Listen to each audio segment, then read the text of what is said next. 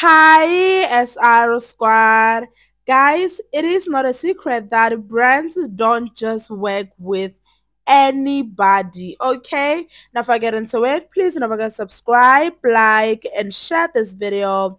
Now, guys, I'm sure by now that we all know Wandi Ndlovu, that she is a sex worker and also she is proud to be one.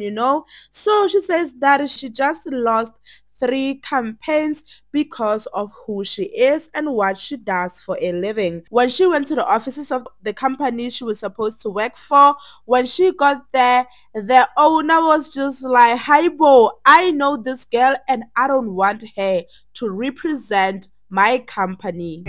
Hi, Bo. Kosiami. Jan. Kanimele ngisebenze no Jurex kuphela ngingasebenzi nalawa amanye ama brand. Kwenzakalani Nkosi yami? Kuzabe babhlungu. Sekuthe nje uwande ungenile phakathi. Wathi nje umnikazi ophethe le campaign wathi no. Uwande Ndlovu ngiyamazi nje. Asimufuni nje la. Hello. Hi, Bo. Anyway, SR Squad, do comment down below and let me know what do you think about this. I must say that it's very important to know there is always consequences of your actions.